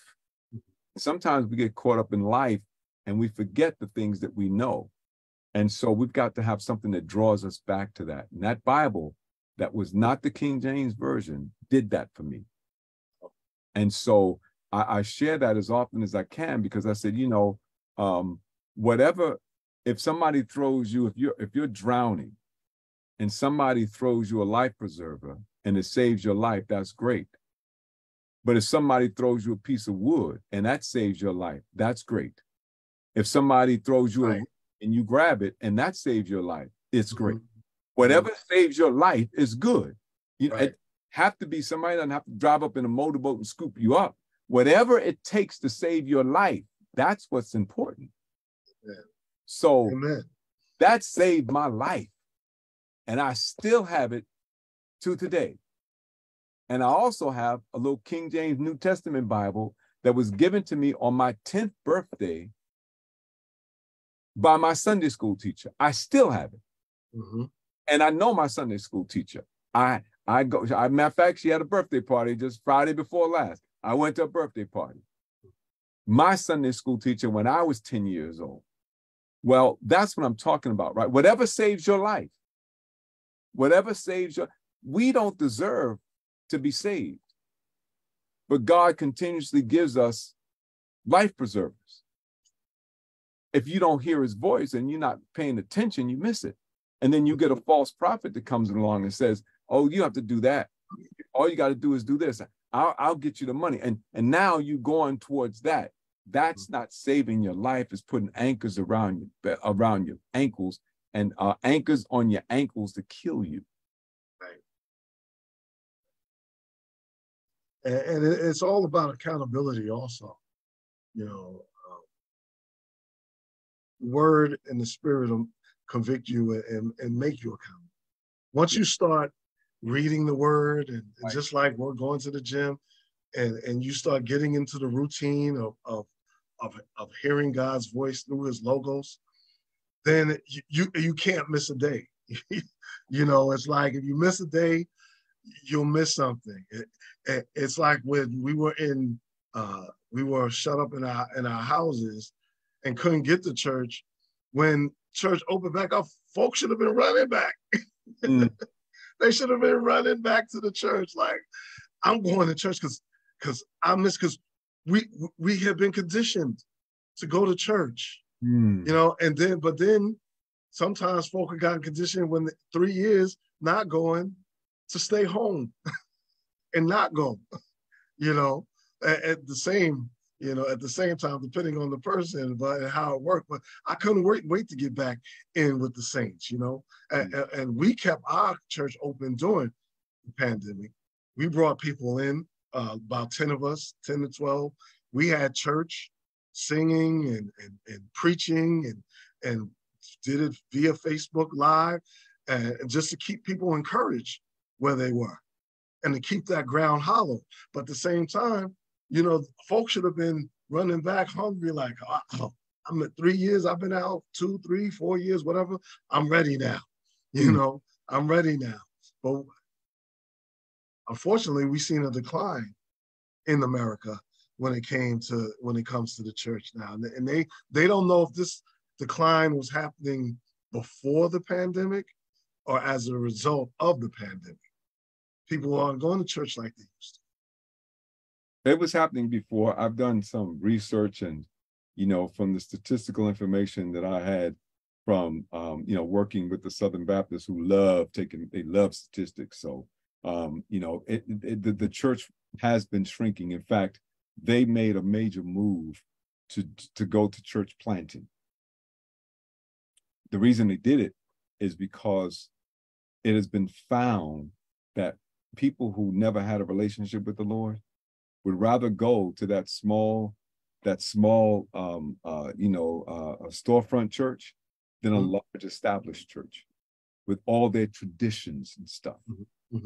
They don't feel like they connect with anybody there, and so they stay away. But when they go to a small, you know, not innocuous church that, you know, at just a little thing, they feel more comfortable. So so you might notice that smaller churches, new churches in particular, are growing faster than older established churches, because the unsaved people who don't know the Lord, don't feel comfortable coming into our traditional church.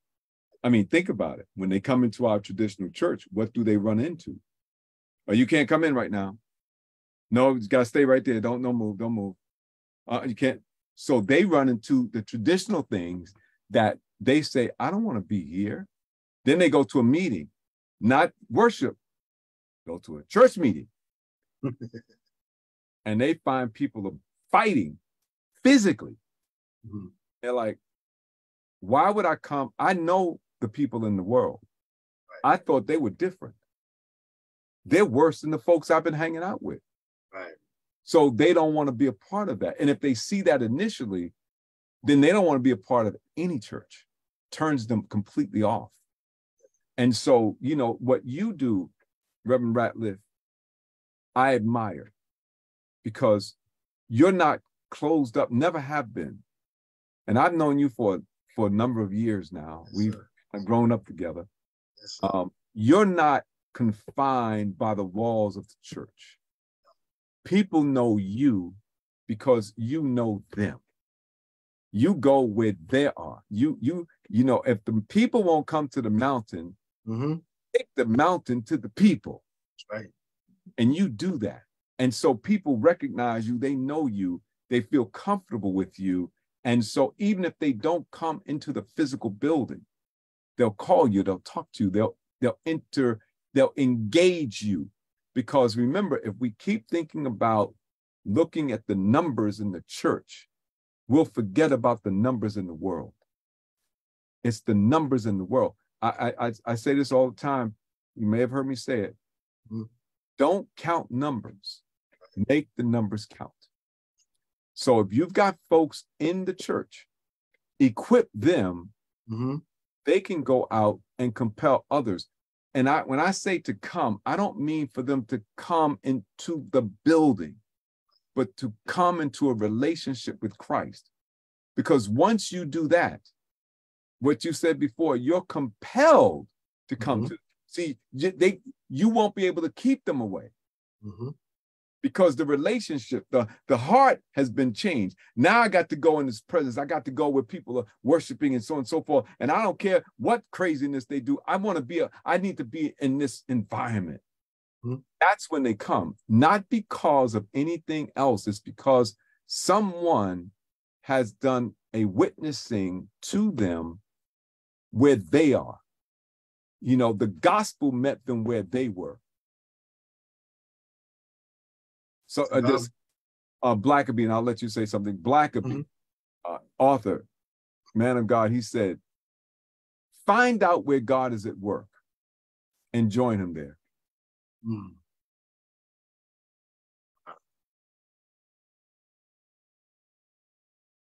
Well, to God be the glory for what you said, Dr. Russell.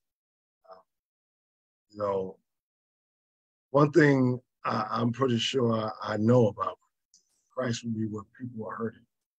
Mm-hmm.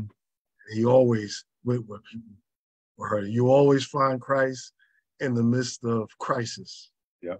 And you always find Christ, and as a result of being in the midst of crisis, you'll find him being controversial. So if you're going to be, you can't be a preacher, a teacher, evangelist, without having some controversy around you. Mm. Christ was controversial. You know, what he did was controversial. They made it controversial. Mm. You know, but he healed on the Sabbath, controversy. Yep. You know, he's talking about his relationship with God the Father, and he's the Son of God, controversy. Hmm. You know, he's riding a donkey into Jerusalem instead of a white horse, controversy. He's dying on a cross like a common thief or a criminal, controversy. Hmm. You'll find him in the midst of crisis and controversy, and him being controversial in who he is. So if you're going to be a Christian and you're going to be radical for Christ and you're going to be a real Christian, there's going to be some controversy that's going to follow you. It's going to be some controversy, whether it be good, bad, or indifferent. There's going to be some controversy. That's right. You know, folk are going to talk about you. They're going to say good things and they're going to say some not so nice things. You know, but controversy is going to come with the position of being a leader, a Christian, and hearing God's voice, because people understand tradition, but they don't understand vision. People know tradition because this is how we've been doing it for years. But vision shows you how you can do things in a different way, and are you willing to change that? And that's why it's so hard for pastors to come into churches or to start pastoring churches that never, in the beginning, because the church has a tradition. And sometimes vision will challenge tradition. And vision can also work with tradition. But sometimes they don't want to see vision as to how we can do things differently, and how maybe the prophet or the prophetess is hearing it and relaying it to the fathers, who are relaying it to the family and to the churches and things of that nature, how it's being passed down. Sometimes they close their ears up. They don't want to hear that. But, vision and tradition have to work hand in hand. And you can't have one overshadowing the other, because what the Lord told Habakkuk, write the vision and make it plain. And so when you write it, it's up to those who read it and hear it to run with it. But if they don't agree with it or don't want to hear it, they're not going to run with it. Right. Or don't hear it. They refuse to hear it. I mean, it's said, but they're not receiving it. And there's a consequence for that, though. There's a major consequence. There's a consequence. Talk about it. Yeah. Oh, man. For not listening. We're talking about hearing God's voice. When the prophet, it was Elijah, he had got to his wits' end. He was running from Jezebel and King Ahab, and he thought he was the only prophet left, and he was there in the cave, and he was like, Lord, take my life. I'm ready to die. Kept falling asleep, and the angel woke him up and asked him a question. What are you doing here, Elijah? You got to eat. I got more work for you to do. But the Lord spoke to him, and the Bible says it wasn't in the loud things. It wasn't in the earthquake. It wasn't in the fire. He spoke to him in a still, small voice. Whisper. Yeah. And see, we look for God in the flamboyant and the excessive. We don't take time to be still, let God speak to us in the still, small voice. Isaac could have died in that cave, but it was when the Lord spoke to him and gave him a rest that he ran on and did what he had to do. The consequences of not listening to the word of God, Moses, they didn't listen to Moses. A whole generation died in the wilderness. Got sick in the wilderness. It's no different today. We don't sin. Don't move too fast. Don't move too fast, because Moses had his own battle with disobedience. He did. And Moses. That's right. And it cost him. That's right. There's consequences. So just because you wear a collar, just right. Call yourself preacher, just because you've been the seminary, just because you've been pastoring for years. I don't care. Don't matter. These are the same. You commit, you going to have to pay the penalty. Right. Moses did not get into. He was able to look. He saw it, but right. So he missed the promised land. He saw it, but then couldn't go in. Your eyes may shine and your teeth may grit, but none of this promised land did he get. Yeah, and that's a lesson. That's a lesson for all of us. It doesn't matter if you're a leader, pastor, or people. We all, if we turn a deaf ear, we are disobedient. That's why I said when you know the voice of God and you hear it, you got to act on it. It's better. It says if you know the way and you don't do right, you'll be beat with many stripes. It's better that you didn't know the way. Either hot or you cold, or if you're lukewarm, he'll spew you out of his mouth. So, you know, it's important that we hear his voice and act on it, and hold each other accountable. Absolutely. Nobody wants to be accountable anymore. Everybody wants to do what they want to do.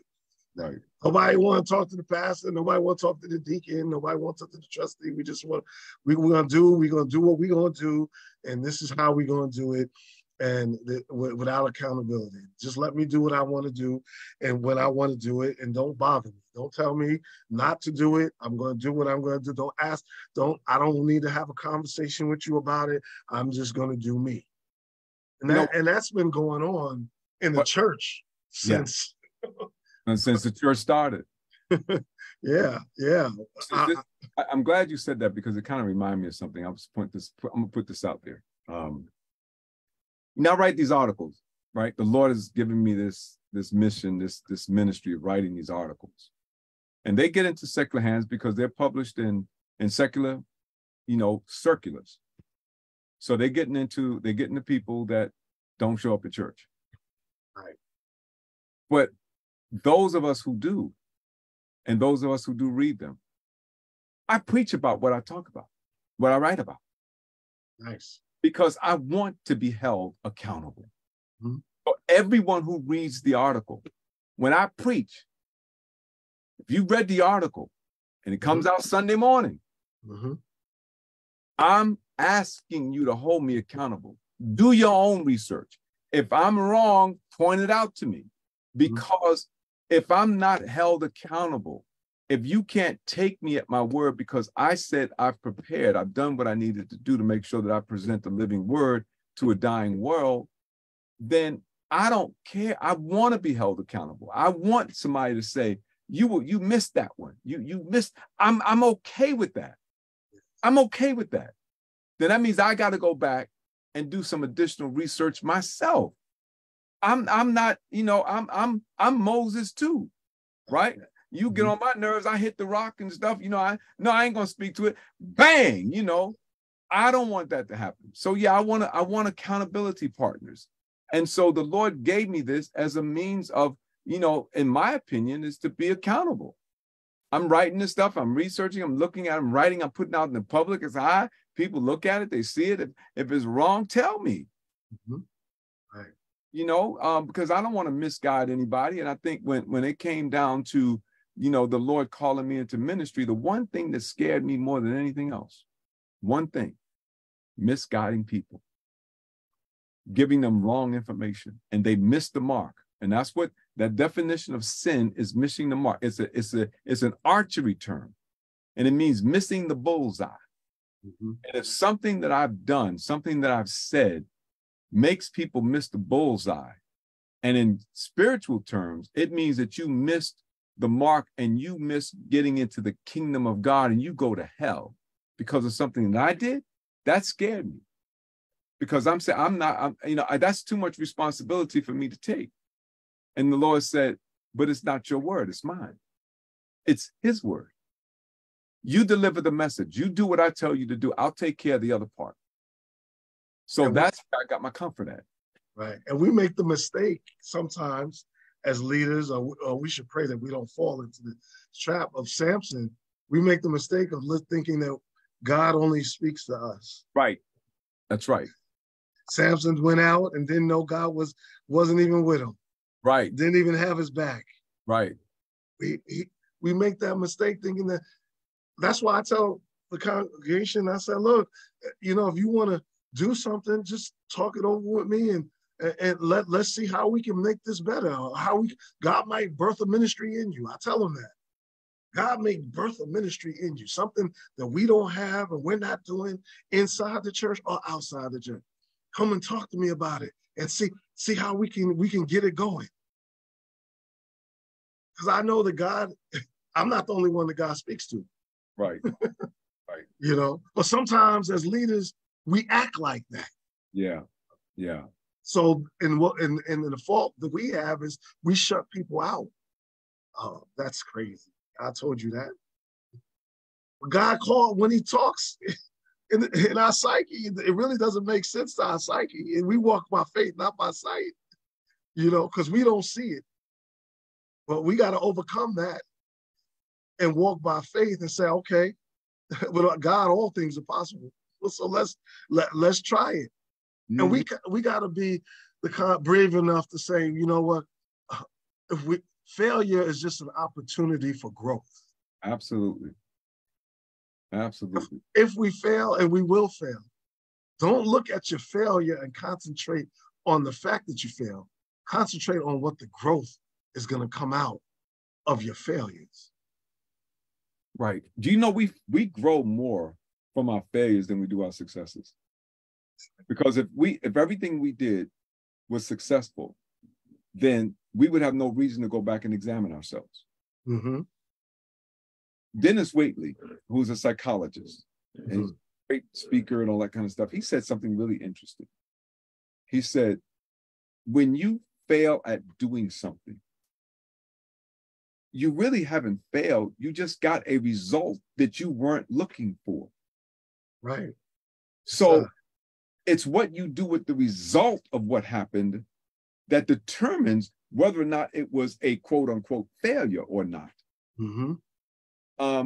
If you get whatever the result is, and he used a golfing analogy, and he said, if you take a club and you swing at the ball, and you hit the ball on the top, and instead of it going pshum down here, it just falls off the tee and rolls down about 5 or 6 feet, Right. And, you haven't failed. Mm-hmm. It's got a different result. Mm-hmm. So what do you do now? Mm-hmm. You can, in golf, you can call a mulligan. You can do it. You can get a do-over. Mm-hmm. Or you hit it from where it is. Right. You hit it from wherever the chips may fall, that's where you are. Right? When I was a DJ, I wrote this rap, right? And I said, be the captain of your ship and the master of your fate. And when you live, let everything be love, because that's all you can ever afford to think of. But before I said that, I said, you have to pick up the pieces where they fall and begin from where you stand. Be the captain of your ship and the master of your fate. And when you live, let everything be love, because that's all you can ever afford to think of. Nice. Just enjoy what you have today while your emotions are running wild. Take the time it takes to find you. Take your will and make time stand still, and do it while you can. Nice. So, and I wrote that, I don't know, 40 years ago, 50 years ago. Yeah, but and it's because still applies. Right. See, it's because for me, right, even in my DJ years, there was a purpose in my doing that. I wasn't the guy who could just go, and all this party thing. I couldn't do that. There always had to be a message there. I guess that's why my career didn't take off in that arena. Hip-hop. Right. It didn't take, I did okay. It helped me to get through college, part ways through college. It paid a lot of my bills. I did a lot of fun, but it didn't, I'm not one of the guys that's in the Hall of Fame. Okay. Even if I was there. Mm-hmm. Because my way of looking at it was different. I had to be the captain of your ship and the master of your fate, because that's my message. It had to have something that would help people to elevate. Right? It wasn't about cussing folks out, putting them down, or just partying all the time. I couldn't, as much as I wanted to, because that was the way people were making money. I couldn't do it. Right. I couldn't do it. Now, I didn't know the voice of God, right? I was baptized. I had that, Living Translation Bible. I was reading it, but I was like Samuel. God was calling, and I was like, "What, Eli? What's going on?" Yeah. I didn't know that it was the voice of God trying to speak to me. Right. That came later on. Mm-hmm. And then when I finally figured out that it was God speaking to me, I stopped running. And so I would, just challenge you who are listening to begin really listening, to really start listening, because God can speak through anything and anybody. Right. Man. Get it twisted. You know, you could be walking down the street and see something on the street, a horrible thing that happened, and that's God trying to get your attention.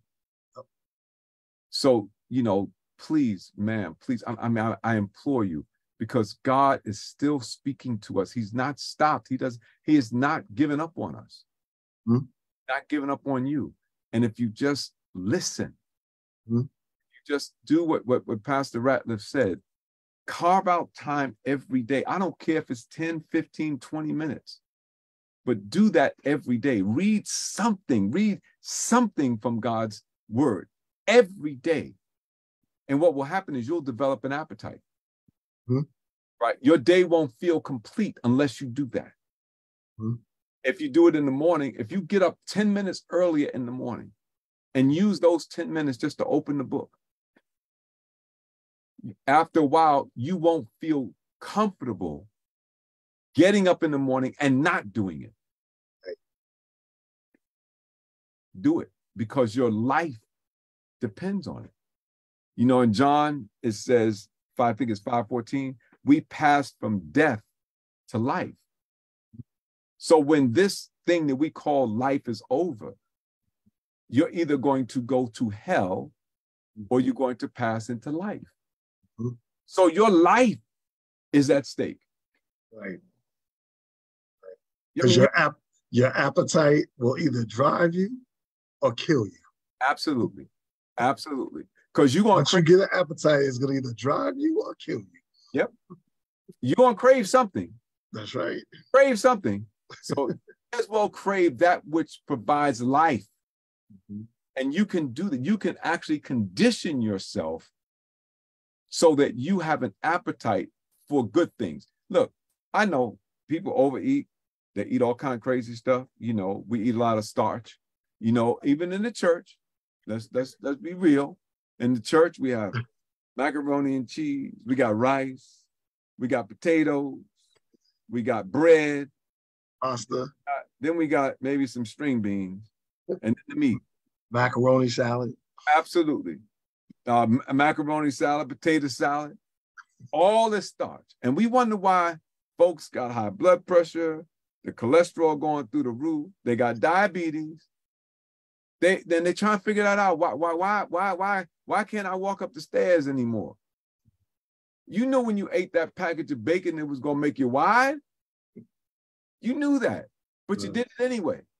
Right. So at some point, we've got to take responsibility for what we do. And it crosses the every area of our life. It's not just when we get up in the morning to study the word. You have to do this in every area of our life. It's got to be our spirit over our flesh. It's got to be. And what is good about it, Dr. Russell, is God will give you signs. Yes. Yeah. We don't die right away. Sometimes some of us die slowly, but we don't die right away. But he gives you the signs. Yep. Let you know. The doctor tell you, don't stop eating this, do that. He telling you, talk to you. That's the voice of God coming through your doctor. Right. You know, he's talking to you. Change your lifestyle. Right. And that's all it is. He's telling you from a physical standpoint. We tell you from a spiritual. Right. And hopefully the spiritual will play into the physical. But he's telling you, look, if you don't do this, that, and the other, it's going to get worse. That's what the prophet said. You don't do it this way, and you don't do it God's way, it's going to get worse. Right. You know, God is the only one who has the right to say it's my way or the highway. The only one who has the right to say that. That's right. And he says, and I'm concerned about you. Everything about you. You don't have to eat like that. You don't have to do those things. You know, you need to walk. You need to. I gave you this. It's, you know, this is the temple of the Holy Spirit, which is in you, which you have from God, and you are not your own. You've been purchased with a price. Bought with a price. Therefore, glorify God in your body and in your spirit, which belong to Him. It's in the book. I didn't say this. I ain't saying this is in the book. Go read it for yourself. Hold me accountable. See if I'm right. Right. And if I'm wrong, I'll shine your shoes for a week. But if I'm right, then you live up to it. Do what the Lord says. And it's interesting because he gives us all of the tools that we need. I remember when my sister had an accident down south and we were in the hospital I was down there for about a month because they didn't think she was going to make it. But a couple of days before I left, and the Lord had healed her, brought her out of intensive care and put her in rehab. Only God. I was sitting in the lobby with this older lady. And you know that song, Come On in the Room? Yeah, we sang it Sunday. Oh my God. I mean, you could feel the spirit in the whole waiting room, right? I mean, it was amazing. Mm-hmm. We're talking. And she said, when I became a Christian, I gave Satan all his tools back. Right. Right. And I looked at her, I said, that preacher's like I ain't never heard before. I gave him back all his tools. I ain't got nothing in it. I ain't got nothing in my toolbox belong to him. Mm-hmm. And I'm looking and saying, that's what it takes. Mm-hmm. You got to be committed to giving it all back. Mm-hmm. For God I live. I die. And we talked about Moses. Moses lived to about 120 years. That's right. But when he died with all his faculties in place. Can you imagine what Moses' body must look like? Wow. Even at the end of his life, and not to have been sick, and not to have shown any type of sickness, skin color the same weight. You know what I'm saying? Looking just like he looked. And nice and fresh. And the Lord just said, you just ain't gonna get in. I'm taking you to my house. But shape. I mean, you in good, you could live another 100 years. Mm-hmm. You could live as long as Methuselah, if I want you to. Mm-hmm. Yeah. I mean, think about this, right? That genealogy they talk about things in the book of Genesis. Mm-hmm. The one who lived the shortest number of years, mm-hmm. the shortest number, and that was like 300 something years. Yeah. Mm-hmm. Was Enoch. Mm-hmm. And the Bible says Enoch was not, because everyone else, Methuselah, Adam, everybody, the end of their little write-up was, and he died. He died. That's right. And he died. Yeah, he died. Mm-hmm. Enoch. Right. Enoch was not, because God took him. So think about that in relationship to what we're talking about tonight. You have a choice. You can either be like everybody else, or you can be like Enoch and not, because God will take you. Mm-hmm. I want to be taken. I just want to be taken. I mean, however it happens. I mean, I know I may have to die. I may have to have because once you die, you're dead. It don't make no difference how you die. What difference it make? It only matters to those of us who are on this side. But remember Enoch's testimony. He pleased God. That's right. Exactly. We don't know what he did, but we know he pleased God. Didn't matter. It didn't matter, right? He pleased God. That's what we do know. Right. That's all we count. That's all we care about. He pleased. Mm-hmm. He pleased him. So much so he didn't taste death. If we can do that, if we can just please him, mm-hmm. be all right. Yes, sir. I'm good with that. Hey, listen, almost out of time. So let me give you a few minutes and let you close out and share what you are saying. I'm share what the Lord has placed on my heart, and then we're done for the night, man. Thank you so much. I really appreciate this. I've had a good time. Me too. Thank you for. I look at your comments and bring you in, but y'all know why. We just had a good time. I want to say thank you, Dr. Russell, for having me on again. And believe it or not, I still slip and see your show even after after I get home from the Monday night conference. So you still on my mind when you don't see me in Facebook Live. I want to thank New Tabernacle Baptist Church, those who are on, and my family, amen, also who joined in with us. Thank you so very much, all of you, for Facebook Live and Zoom. I just want to say this. Study to show thyself approved. Read the word. Don't just read it, apply it. Don't just read it, meditate on it. Hide it in your heart. Take time to do so. Learn the word. Ask God for his spirit to interpret. But also don't be afraid to branch out and read other interpretations, read other spiritual things that will keep your mind stayed on God, because it's a lot of good authors like this one, Reverend Dr. Lauren Russell, who's written books on about the word and about faith that you can purchase. Look, those are great tools also. Don't just stop at the Bible. Let the Bible be a starting point and take you even further. Don't be afraid to go into school. Don't be afraid to get on in a Bible study or a Sunday school to study the word with other saints. There's a lot we all don't know. We learn together. It's not one person just teaching. We're all learning in this chat room, in this Zoom room, in the church, in your Sunday school or your Bible study class. Thank you for being on again. Use that logos and turn it into Rhema, because you got to go out there and you got to spread the gospel. We're all called to do the work of an evangelist. Like Nike said, just do it.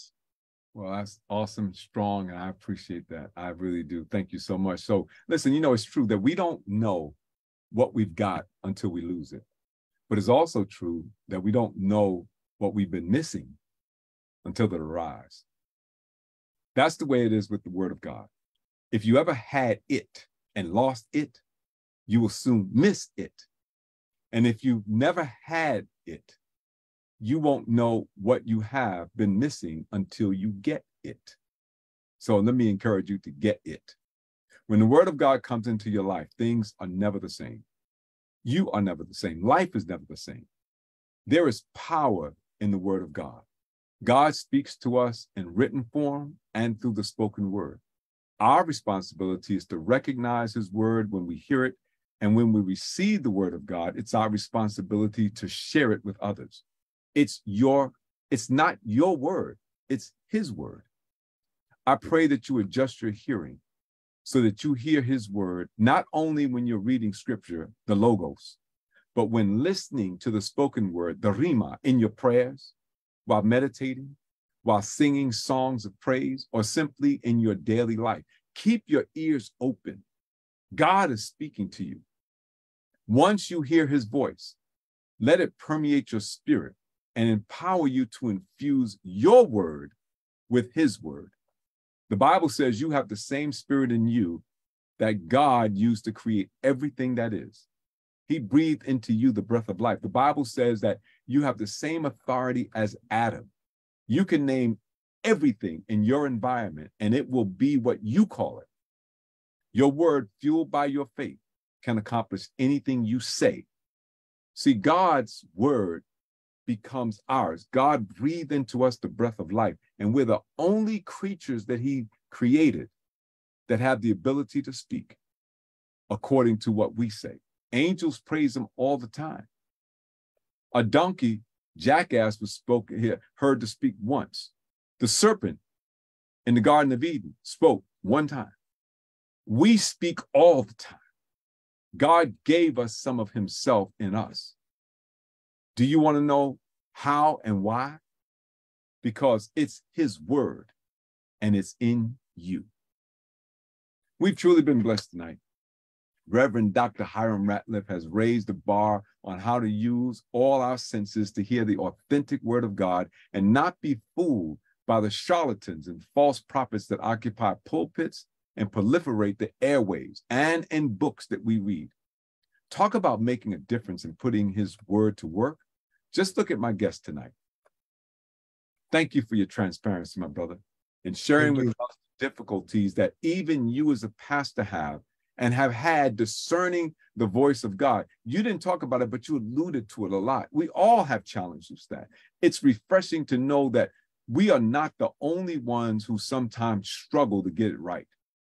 I'm sure our audience tonight agrees with me when I say that you really have been a delight to talk with tonight. Did you enjoy your visit tonight?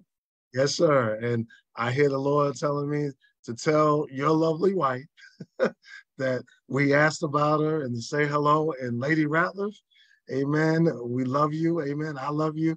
And congratulations to you on 36 years of marriage, my brother. Amen. And thank you for this opening and opportunity that you give to preachers, to not just preachers, pastors and people who are in political fields to come on and talk about matters of faith. It's not just about the pastor or the preacher or whoever that's in the ecclesia, but it's also about those outside who are faithful over what God has called them to. So thank you for your dedication and your service to doing it.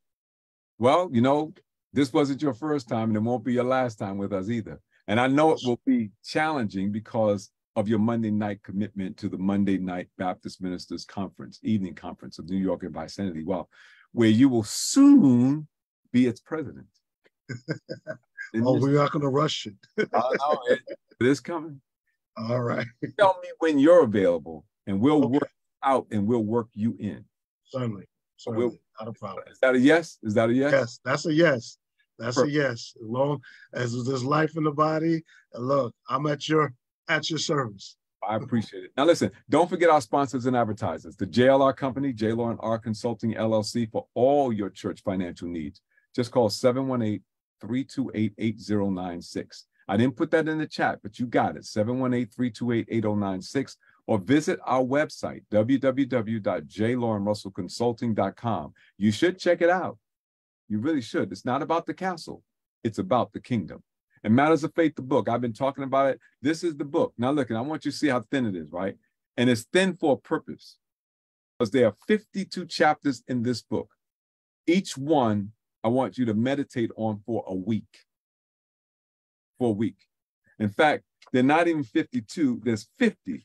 And you know why there's not 52? Because I want you to take a 2-week vacation. Just 50 weeks.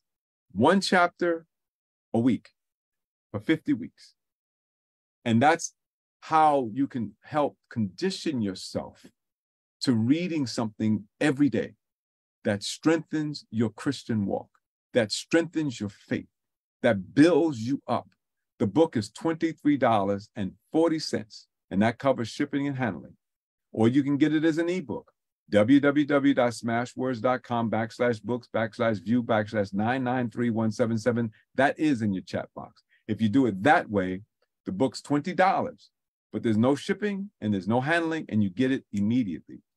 Better Mag Magazine, www.abettermag.com. Now listen, I want you to say, they have picked up my article. They publish once a quarter. Better Mag Magazine is a Black-owned magazine, and they are a Christian-based magazine. A 2-year subscription, not 1 year, 2-year subscription is $27.50. You need to get that subscription, because in it you will find not just my article, but a lot of pertinent information that you can use. Again, one of the things that we're trying to challenge ourselves to do is to read something daily from the Word and some interpretation of the Word, so that we can continue to grow and to become. Jesus said, I'll make you to become, which means there's some work to be done.